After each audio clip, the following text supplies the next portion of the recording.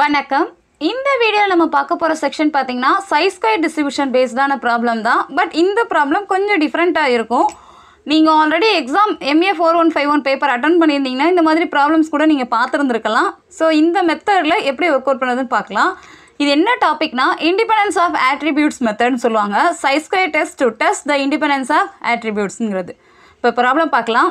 On the basis of information noted below, find out whether the new treatment is comparability superior to the conventional one. Favorable, non-favorable and conventional and new கொடுத்து datas கொடுத்துருக்காங்க. இவ்வளோ தான் கொடுத்துருக்காங்க. So இந்த டைப்பில் கேட்டாங்கன்னா நமக்கு size ஸ்கொயரில் தான் கொடுத்துருக்காங்கிறத ஃபஸ்ட்டு கன்ஃபார்ம் பண்ணிக்கோங்க. இண்டிபெண்டன்ஸ் ஆஃப் ஆட்ரிபியூட்ஸ் பேஸ்டான ப்ராப்ளம்ஸ் இது. சேம் பேட்டர்ன் தான். நம்ம இந்த நல் hypothesis, alternative hypothesis, level of significance இதே பேட்டர்னில் தான் இப்போ ஒர்க் அவுட் பண்ணுவோம். பட் நமக்கு டெஸ்ட் ஸ்டாட்டிஸ்டிக்ஸ் மட்டும் இந்த அட்ரிபியூட் மெத்தடில் நமக்கு மாறும். எப்படின்னு பார்க்கலாம். Solution. The parameter of interest is size square. So முதல்ல எந்த மெத்தடில் ஒர்க் அவுட் பண்ணுறோங்கிறத நோட் பண்ணிக்கோங்க. பேராமீட்டர் வேல்யூலாம் இதில் சைஸ் ஸ்கொயரில் எடுத்துக்கலாம். நல் hypothesis, no difference between the two treatment. So நமக்கு ரெண்டு ட்ரீட்மெண்ட்டில் நமக்கு கொடுத்துருக்காங்க. New treatment and comparability whether the conventional one. So ரெண்டு ட்ரீட்மெண்ட்டுமே எதுவும் டிஃப்ரென்ஸ் இல்லைங்கிறத நல் ஹைபாதசிஸாக கோட் பண்ணிக்கோங்க.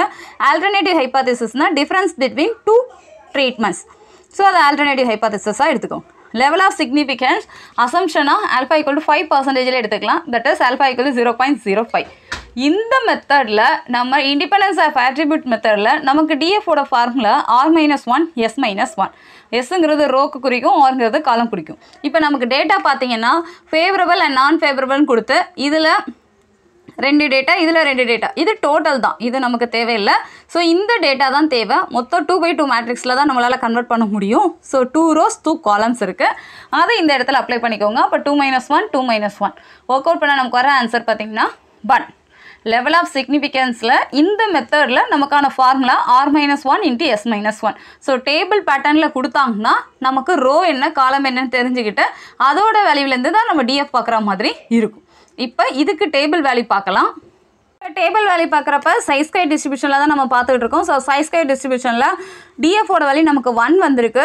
ஆல்ஃபாவோட வேல்யூ நம்ம 0.05 எடுத்திருக்கோம். ஸோ 1க்கு ஆல்ஃபா வேல்யூக்கு நமக்கு வர ஆன்சர் பார்த்தீங்கன்னா 3.841. ஸோ இதுதான் நமக்கு இந்த ப்ராப்ளத்தில் டேபிள் வேல்யூவை நம்ம நோட் பண்ண முடியும்.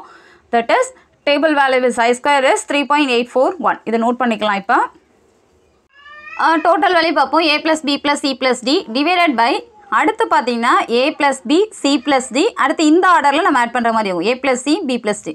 இந்த ஃபார்முலா மக்கப் பண்ணாதீங்க. உங்களுக்கு ஆல்ரெடி இது மேட்ரிசஸ் பேஸ்டாகவும் இந்த ஆர்டரில் நம்ம ஒர்க் அவுட் பண்ணியிருப்போம். இப்போ நமக்கு தெரிஞ்சிக்க வேண்டியது AD - BC ஹோல்2.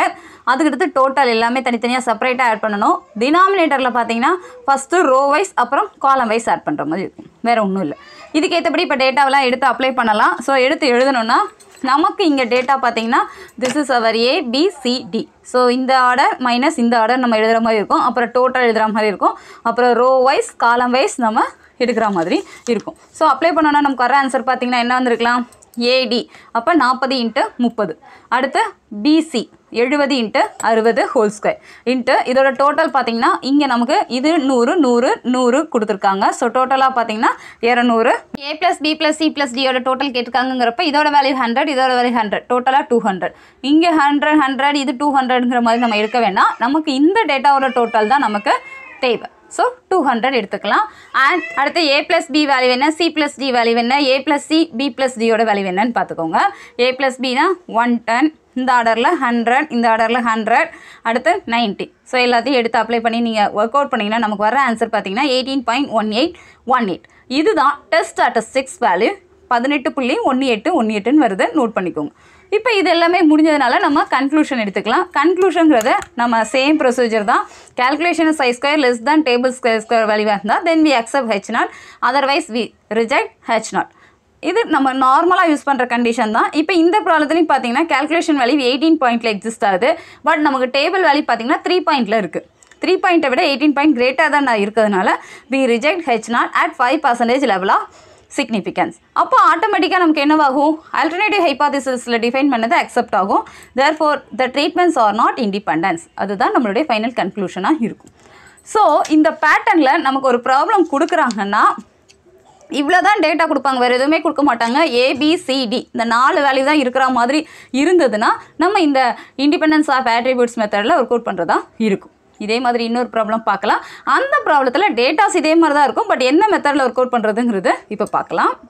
1000 students at college level were graduated according to their IQ and their economic conditions.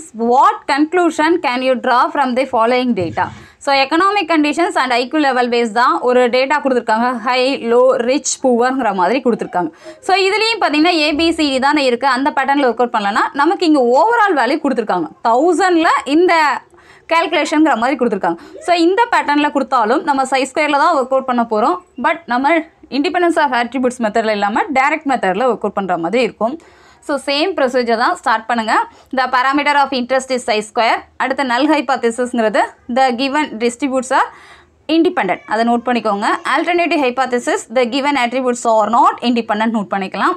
Level of significance நீங்கள் 0.05 எடுத்துக்கலாம். D5 சேம் மெத்தட் தான். R-1 S-1 இங்கேயும் நமக்கு 2/2 டேட்டாவில் தான் இருக்குது. அப்போ 2 - 1 எடுத்திங்கன்னா 1. Table value same. 1ல் 0.05ங்கிறப்ப நமக்கு தெரியும் 3.841, அதையே நோட் பண்ணிக்கோங்க. டெஸ்ட் ஸ்டாட்டிஸ்டிக்லேருந்து தான் இந்த ப்ராப்ளம் மாறும். இந்த ப்ராப்ளத்தில் நமக்கு ஓவரால் டர்மாக 1000 கொடுத்ததுனால நம்ம எக்ஸ்பெக்டட் வேல்யூ பார்த்து அதுலேருந்து நம்ம கேல்குலேஷன் பார்க்குற மாதிரி இருக்கும். இப்போ இந்த கேல்குலேஷன் பார்க்கலாம். Observed data and expected data formula psi square equal to summation O minus E whole square divided by E. இதுலேருந்து நமக்கு இப்போ அப்சர்வ் டேட்டானா கிவன் டேட்டாஸ் எடுத்துக்கலாம். எக்ஸ்பெக்டட் டேட்டா மட்டும் பார்க்கணும்.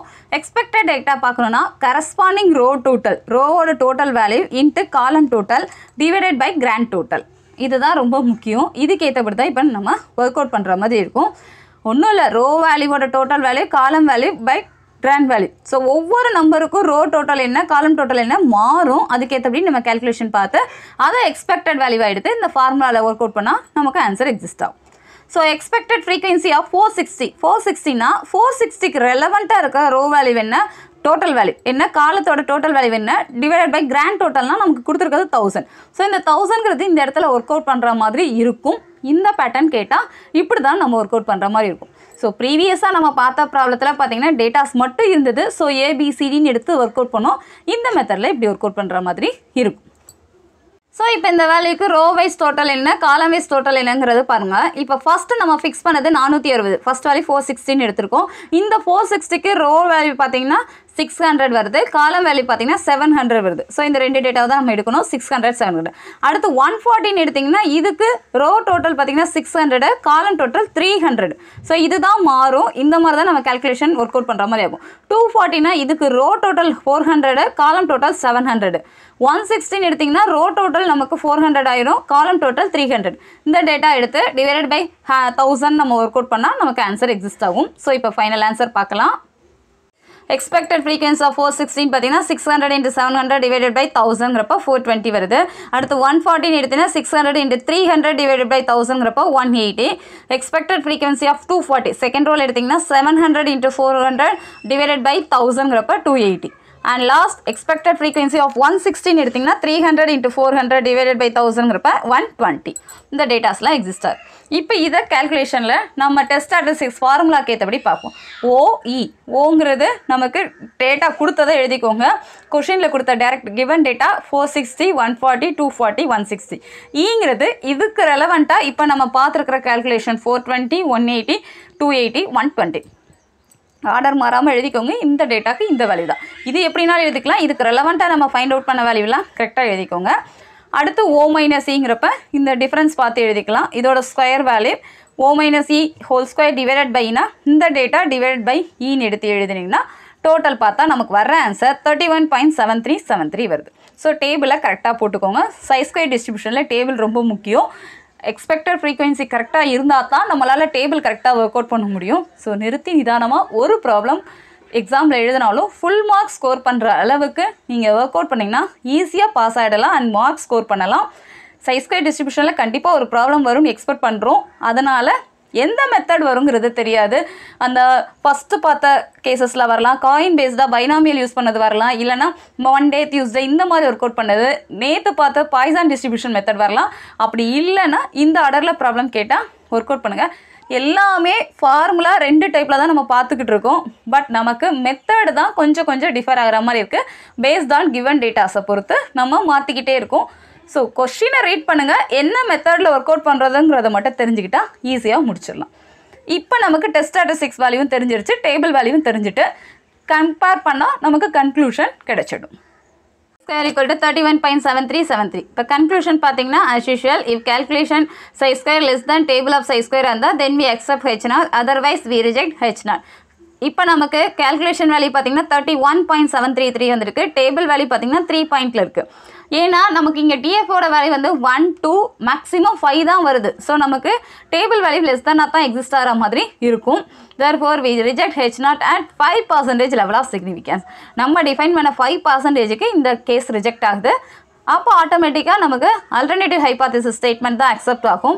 த attributes IQ as economic conditions R not independent. இது மட்டும் கன்க்ளூஷனாக முடிச்சுக்கலாம். So conclusion ரொம்ப முக்கியம். கம்பேர் பண்ணுறப்ப அக்செப்டா ரிஜெக்டா அட் பர்சன்டேஜில் நம்ம செக் பண்ணுற மாதிரி இருக்கும். இந்த ப்ராப்ளம் ஒரு தடவை பாருங்கள், உங்களுக்கு ஈஸியாக புரியும். இந்த மெத்தடில் உங்களுக்கு சப்டிவிஷனை கேட்டால் அழகாக அட்டன் பண்ணுங்கள். கொஷின் பார்த்தா தான் பெரிய கொஷினாக இருக்கிற மாதிரி இருக்கும், டேட்டா இவ்வளோ செப்பரேட் பண்ணியிருக்காங்களேன்னு. பட் கேல்குலேஷன் ஈஸி தான், ட்ரை பண்ணுங்கள், ஈஸியாக மார்க்ஸ் ஸ்கோர் பண்ணலாம். நெக்ஸ்ட் ப்ராப்ளம் நெக்ஸ்ட் வீடியோவில் பார்க்கலாம். தேங்க்யூ.